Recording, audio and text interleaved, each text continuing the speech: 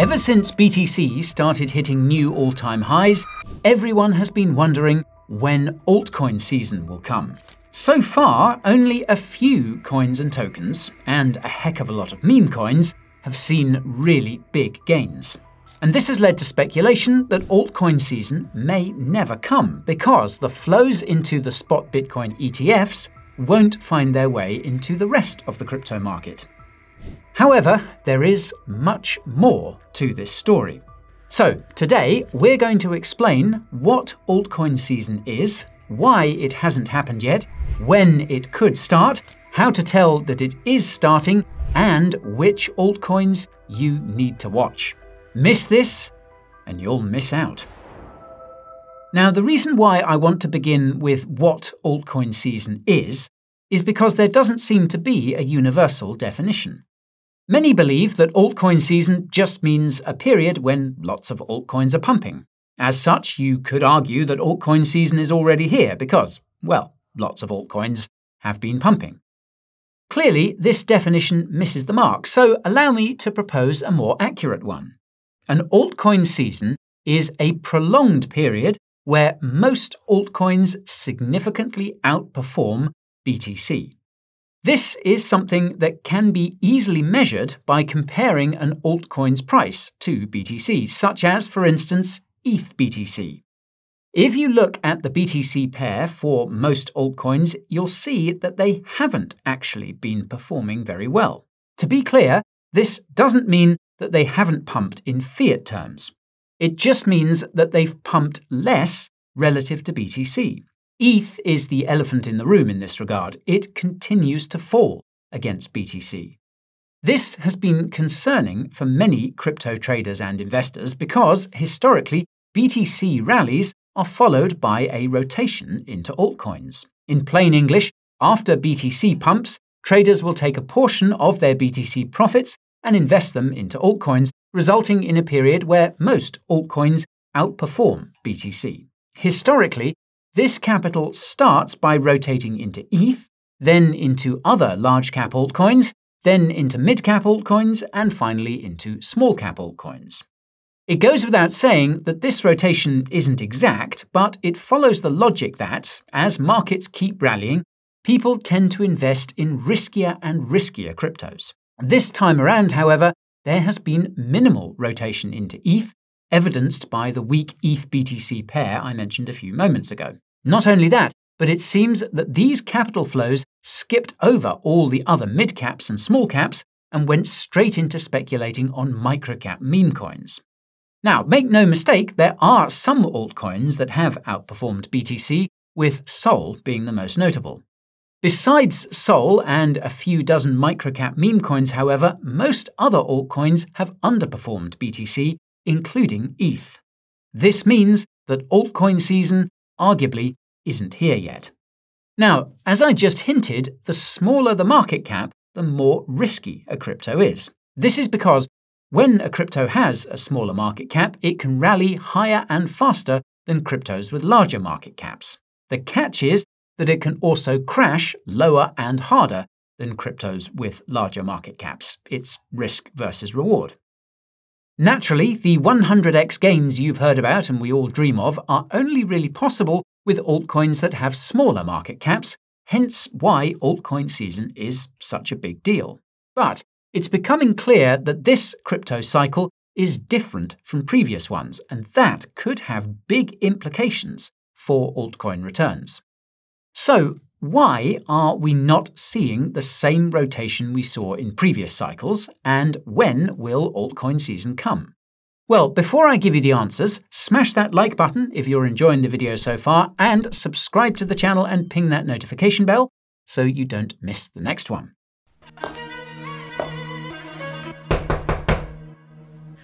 Get in here! Take a seat, sir. Go on. So tell me about these anxieties you've been experiencing. When did they first manifest themselves? Well, I think they first started when I got into crypto. I started to worry about all kinds of stuff. Such as? Well, I became anxious that I was spending, way too much on exchange fees. Like every time I made a trade, boom, more precious crypto gone.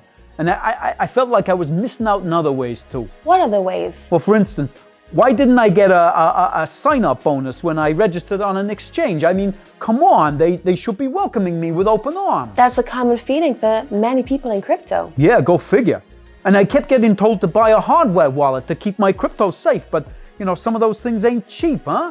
I mean, what's a guy to do? Well, there's a cure for those concerns. You mean medication? No, I mean like the Coin Bureau deals page. It has trading fee discounts on top crypto exchanges. It offers sign-up bonuses of up to $60,000, and it has discounts on the best hardware wallets too. You mean I just go to the Coin Bureau deals page and I'm cured? Yeah, absolutely. Just head down using the link down below. Okay, I'm on my way. Oh. Now, let's start by acknowledging the reason why this cycle is different, and that's the spot Bitcoin ETFs. As I mentioned in the introduction, some believe that these spot Bitcoin ETFs are why we haven't had an alt season. That's because it's not possible to rotate out of the ETFs and into altcoins, at least in theory. In practice, it is quite possible that some spot Bitcoin ETF investors are cashing out their gains, depositing them into a crypto exchange like Coinbase, and buying altcoins. The caveat, though, is that most spot Bitcoin ETF investors are not retail investors in the classic sense. They're experienced institutional investors. This means that their altcoin preferences are likely to be very different from those of the average crypto degen. If you watched our last Solana update, you'll know that there's been significant institutional demand for Sol. This could explain why it's been one of the few altcoins outperforming BTC. But if you watched our recent crypto market update, you'll know that the crypto market isn't just made up of institutional investors buying the spot Bitcoin ETFs. In other words, you haven't taken anything away from the crypto market, you've just unlocked a new main character, so to speak. Now, the other main characters in the crypto market are crypto whales, which have been the primary drivers of the market up until this point. It's the rotation out of BTC into altcoins by crypto whales that's caused previous altcoin cycles, and retail investors that have caused altcoins to hit their blow-off tops. Logically then, the absence of an alt season is not due to the spot Bitcoin ETFs, but due to crypto whales and retail investors. As we mentioned in that market update video, we believe that crypto whales haven't been rotating into altcoins because there are no retail investors around to buy them. Case in point, there are dozens of statistics to suggest that retail investors are still waking up to the crypto rally. These include the retail trading volume on crypto exchanges, the popularity of crypto exchange apps, searches for crypto-related terms, and even the views on this channel. These metrics are still far below the levels that would suggest that new retail investors are entering the crypto market en masse. And the key word here is new retail investors. There are millions of retail investors from past cycles who are still around or coming back sooner, but we're missing all the newcomers. This is extremely important to point out because for altcoins to really pump, we need what my friend Ben Cowan refers to as the marginal buyer. Put simply, we need new people for our altcoin bags to pump, probably because most of us have already allocated as much as we can to our favorite coins and tokens. In the absence of these new people, there's not that much for us to do except speculate on meme coins. And it's quite possible that the meme coin pumps we've seen have been coordinated by the crypto whales. They probably know that the only retail investors around right now are experienced enough to use DEXs. So, now that we've assessed why altcoin season isn't here yet, the logical follow-up question is, when will it come? The short answer is that it will come once there are enough retail investors paying attention for crypto whales to start rotating out of BTC and into altcoins that these retail investors will then FOMO into. The long answer, however, is a bit more complicated, and it requires going back in time to the previous cycle. Of course, when most of us imagine the next altcoin season, it looks similar to what we saw in the previous cycle. The problem is that what we saw in the previous cycle was pretty different too. We locked billions of people in their homes because of a global pandemic and gave a few hundred million of them some extra spending money. When you combine these two factors, you get rampant speculation in stocks and crypto. Today, the backdrop couldn't be more different. In almost every country, interest rates are the highest they've been in decades. In most countries, the unofficial inflation rate is in the double digits. Some countries are in recession, with many others close to it. Most importantly, however, the average person is reportedly taking on record levels of debt in order to get by. To be blunt, it's literally the opposite of the conditions we had during the previous alt season. Now, the silver lining to this is that the longer these conditions continue, the more likely it is that governments and central banks will intervene with similar kinds of stimulus. Never mind the possibility of an existential shock. What this means is that there should come a point where we get a similar backdrop to the one we had during the pandemic in terms of fiscal and monetary stimulus. Now, exactly when is up for debate, but it will probably require what I noted a few moments ago, some existential shock that justifies stimulus. It's safe to say that crypto and most other assets would crash in the event of such a shock, additional banking crises notwithstanding. Assuming history repeats, the shock would be followed by a few weeks of suppressed price action and then an explosion to the upside as the stimulus hits the markets. On that note, if you watched our more recent crypto market update, you'll know that BTC lags liquidity, aka the amount of money in the markets, by about 6 weeks. This means that it would take roughly 6 weeks for BTC and altcoins to start rallying after we experience a shock and a stimulative response. But again, this assumes that a shock will come. The worst-case scenario for altcoins would actually be if the current conditions continue. Interest rates remain high, inflation keeps rising, recessions keep coming, and retail debt keeps piling up. If this happens, the next alt season may not be as big as most of us expect. Moreover, it's easy to forget that the structure of the crypto market has changed since the last cycle, and not just because of the spot Bitcoin ETFs. Regulations in the US, UK, and elsewhere have made it harder for retail investors to access the offshore exchanges where the most speculative altcoins can be found.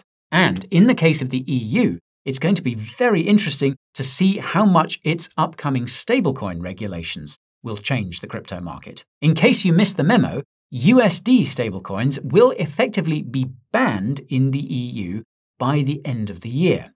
This could likewise limit altcoin availability for retail investors.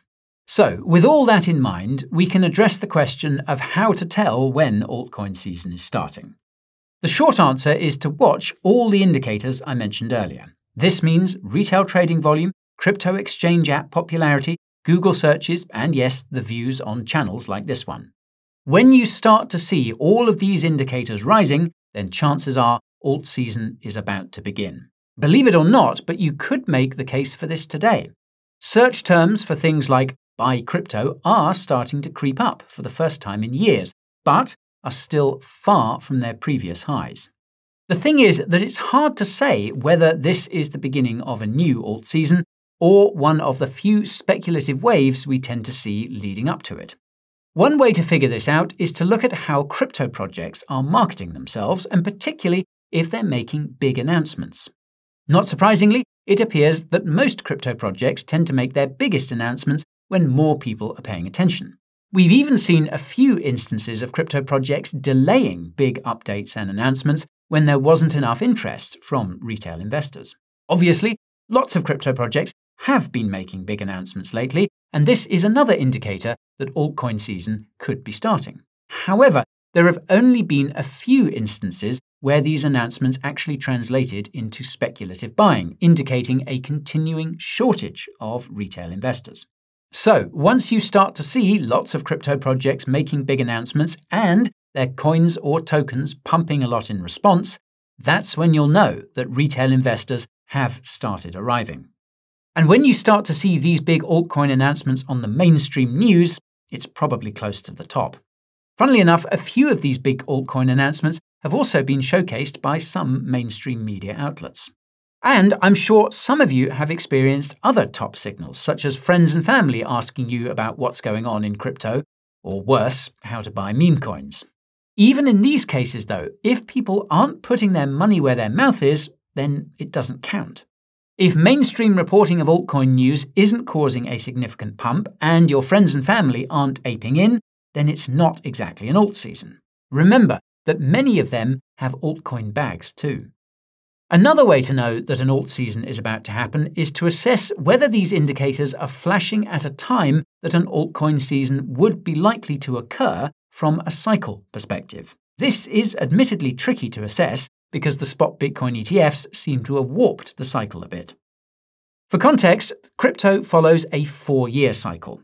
This means that we should be in the early 2020 phase of the previous crypto cycle, when prices were starting to creep up and experienced a flash crash because of an existential shock before going higher. However, it's possible that we're on an accelerated schedule. Specifically, we could be closer to the late 2020 stage of the crypto market cycle, and not just because of the spot Bitcoin ETFs. By this point, there are millions of people who have been through 2 crypto cycles, 2017 and 2021. They know how the story goes, and they know what comes next. The practical effect of this is that we won't be waiting a year for altcoin season to start, as was the case in 2020. Instead, it could just be a few months. But again, this assumes that we're on an accelerated schedule. Crypto could still be on the same schedule, which just means that, well, we're all early to alt season. So this brings me to the big question, and that's which altcoins you need to watch this season. I'll start by saying that if we are indeed all early to alt season, then it's probably the perfect time to start accumulating. That said, this is not financial advice, and it's quite possible that it's the worst time to start accumulating. So, with that disclaimer out of the way, the altcoins you need to watch this season are those that will be the most accessible to retail investors. This ties into what I mentioned earlier, and that's the structure of the crypto market. It looks like most retail investing will happen on onshore exchanges, like for instance Coinbase. If this ends up being the case, then it may be prudent to focus on altcoins that are listed on Coinbase. This relates to another thing I mentioned earlier, and that's market cap. The smaller the market cap, the bigger the risk, but the bigger the reward. And picking a crypto with a low price tag could help too. That's because most retail investors believe that a low price tag means that a coin or token could pump more, when it's actually the market cap that really matters. So by combining a low price tag with a low market cap, you end up with some solid fundamentals, or as some influencers like to say, pumpamentals. But being listed on Coinbase and having a low price tag and market cap is not all the ideal altcoin needs to have. It also needs to fit into a bullish narrative and have a use case that the average retail investor can understand and ape into. You can refer to our video about bull market narratives for help there. Now, if you want to be extra sure that the crypto you picked is the right one, you need to research its tokenomics. That means how many coins or tokens could come into the market in the future, because the last thing you want is to buy a promising altcoin only to get dumped on by the team and their VC backers. And if you prefer coins and tokens that are less volatile, but still likely to do well, then you should consider picking a large altcoin. To be exact, you need to pick a smart contract cryptocurrency that most of the promising tokens are trading on. Hint, we mentioned a few of these cryptos earlier in the video. And finally, you need to realize that if you do get into a promising altcoin at a good time, then you may be better off holding it for the longer term. As many members of the Coin Bureau team can attest, they would have just as much money today if they had just held their altcoin bags through the bear market.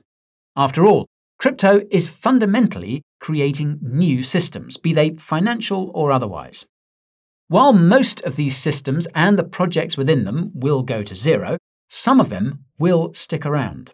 The ones that do could be worth trillions of dollars someday, just how BTC is worth north of $1 trillion today. Speaking of which, it's important to remember that BTC has the longest and most proven track record of any coin or token. This makes it the safest crypto to hold on a relative basis. Although it's likely that others will someday have the same safe haven status, it's impossible to know for sure which ones. So, if you prefer not to take the risk of holding on to an altcoin and seeing if it will stand the test of time, consider allocating to the original crypto that could someday become the world's reserve currency. It sounds crazy until you realize that central banks will start accumulating BTC in 2025. And you can find out more about that in the description.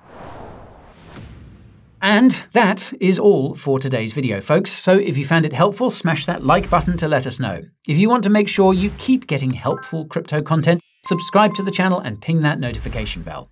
And if you want to help others understand what's going on with alt season, why not share this video with them? As always, thank you for watching, and I'll see you all in the next one. This is Guy bidding you goodbye.